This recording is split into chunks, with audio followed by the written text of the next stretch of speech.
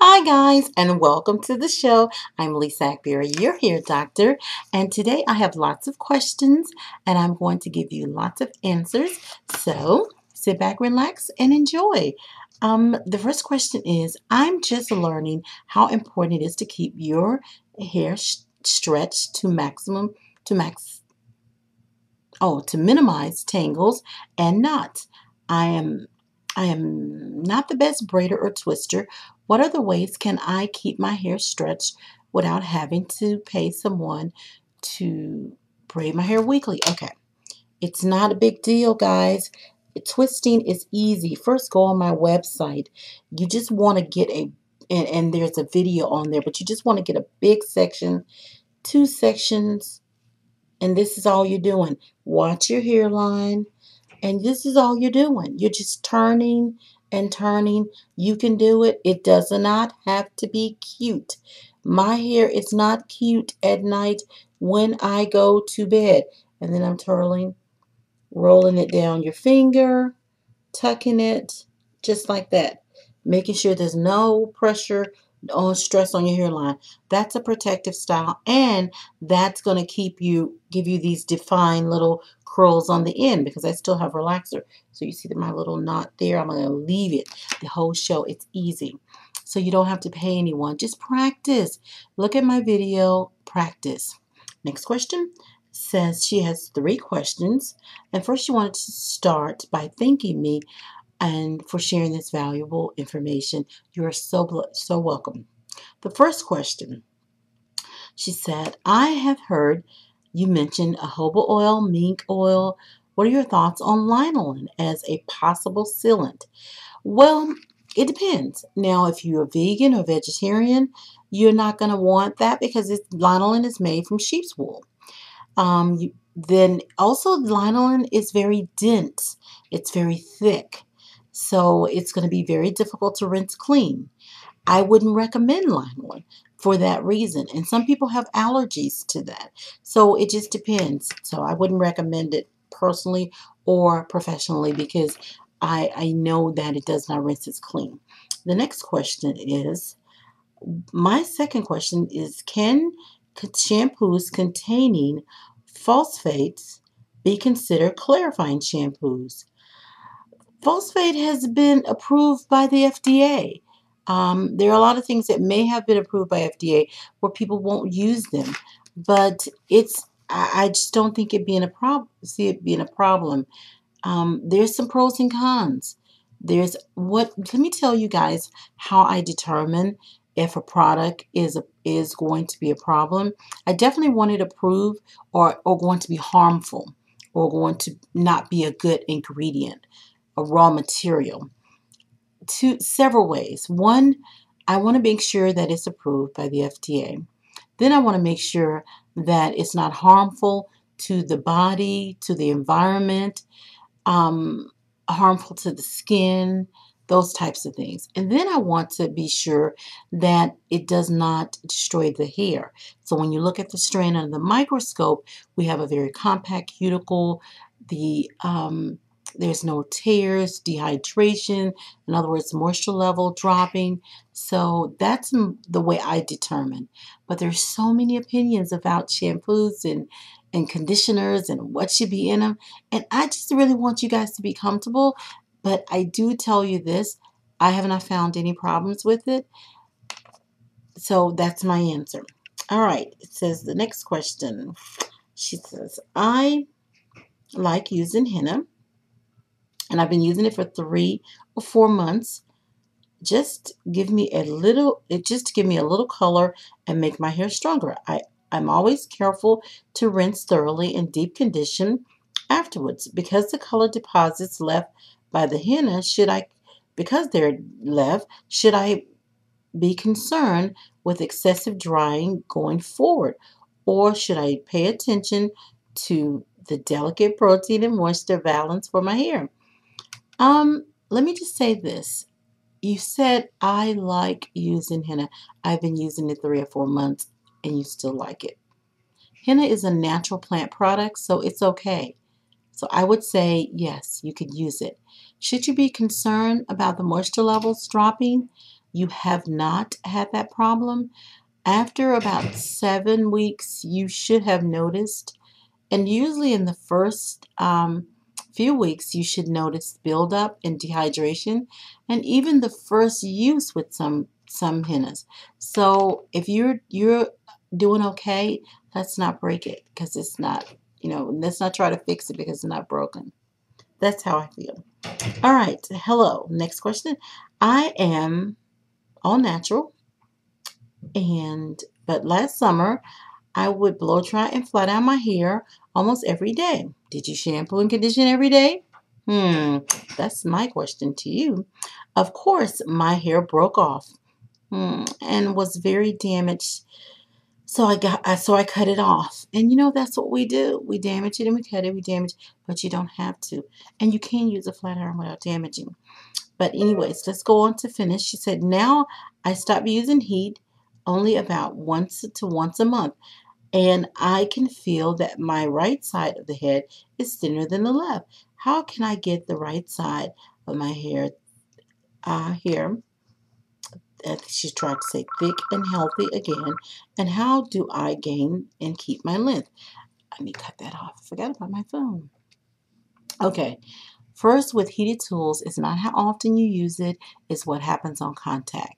So you need to make sure you only use heated tools with clean hair, and you need to make sure that you hydrate the hair prior to using the heated tool. Now, to get the hair thicker, if you've lost the layers, you cannot put the layers back, so you can't build that texture back up. But you can, the new hair that's coming in, you can be careful to protect and preserve it so that you don't have a problem with that new hair becoming thin again. And then you can slowly trim it away, but you can treat it if you decide you want to keep it, because you can make it look fuller by deep conditioning, but it will not get thicker. It will not get the true texture back, only the new hair. Okay, next question. I was wondering if you felt that there are any ingredients that are terrible and an absolute no-no in hair products. Well, and she goes on to say a couple of things about certain things. Well, I can tell you, this is what I look for in a conditioner and a shampoo. And I mentioned that earlier. I do look at how it affects the hair and the skin. I try to pay attention to that. You want to keep it simple. You don't want to use conditioners that are not going to rinse clean. Don't want to use shampoos that have a lot of conditioners in it. You want to get a squeaky clean from your hair and when you shampoo and when you condition. So I'll say that any of the waxy products, stay away from gels, stay away from mousse, stay away from just things that dehydrate. They go in and attack and dehydrate. So that's some of the things that, and I know this is a little vague, but hair is dead protein. And basically what you're trying to do with your hair is to protect and preserve it so that you can keep it on your hair and you can obtain length. And for those of you who want longer hair. And you just got to pay attention to how the hair looks and how the hair feels. And if you've lost and damaged your hair, then you've got to build that hair back up. You've got to regrow and you've got to obtain length and you got to do things differently. And don't expect overnight success. But there are certain ingredients that, most of these ingredients that we're afraid of, I'll say that, are really not harming us as much as we think.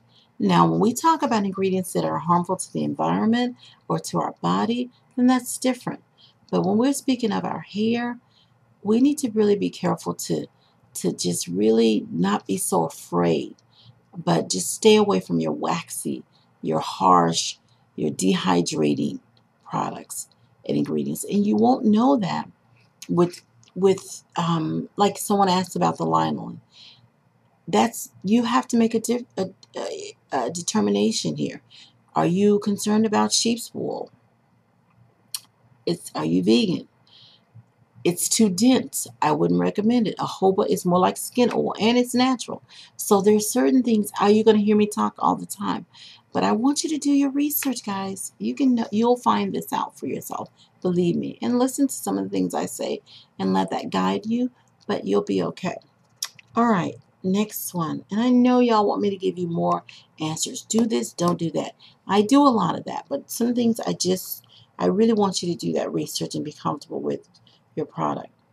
All right. Also, your product line promotes as being for any ethnic background, any hair type, and any hair texture.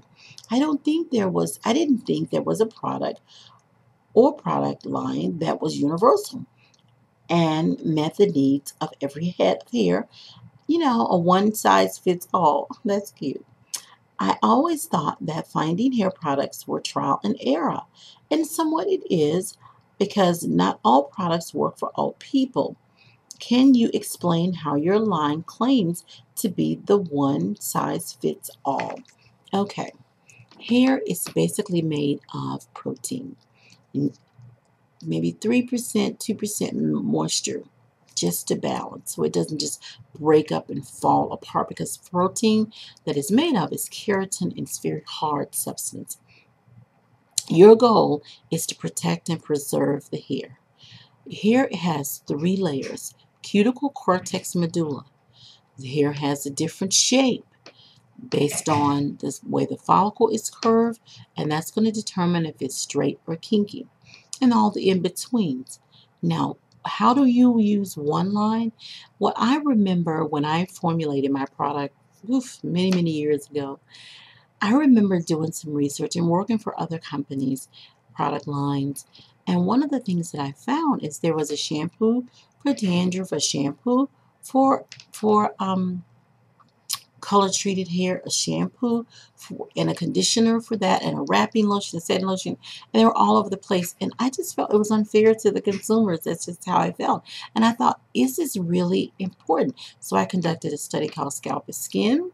I conducted a study on the hair, and that's how I developed and coined these disorders: short hair syndrome, follicular epidermis alopecia, and those kinds of things, and first degree skin damage. And what I found is that if you will cleanse the hair, staying with an acidic pH, mild cleansing agents, then anybody can use it, even a baby. Straight hair, oily hair. Matter of fact, in the study, the patients who had oily hair and that were using shampoos for oily hair would make their hair dry, but if they use a shampoo that's mild cleansing agents within the pH of their hair and scalp, they're everything balanced. People with dry hair who couldn't shampoo often, they did well with using a shampoo pH of their hair and scalp. They stayed balanced. They didn't dry out because it was too alkaline or too acidic. So that's how I determined, oh, this is great. This is a good thing. And with the conditioners, if the person needed protein, well, of course, everyone needs protein and moisture. You've got to keep it balanced. There's a delicate level that must stay balanced. And that's how I determine conditioners. Support products, oils, and moisturizers, that's a support product. If you notice, whenever I speak about them, it's as needed, when needed. Dry hair will need more support products than oily hair. You determine that based on, like with the oil, if it looks dull and you have a problem with sheen, you may need the sheen on your hair. Tight, dry scalp, you should lubricate your scalp so it can seal in your moisture. Feel dry, you're going to need hydration, moisture on different levels. You're going to need it. So those are support products. And then your styling aids depend on what you need for styling, whether your hair is natural, relaxed, and that's how I determine. And that's what makes my product one size fits all. I love that. I love that. Okay, guys. Thank you so much. I'm Lisa Akbari, your hair doctor. To God be the glory in Jesus. Keep the questions coming. I will talk to you guys real soon. Bye-bye.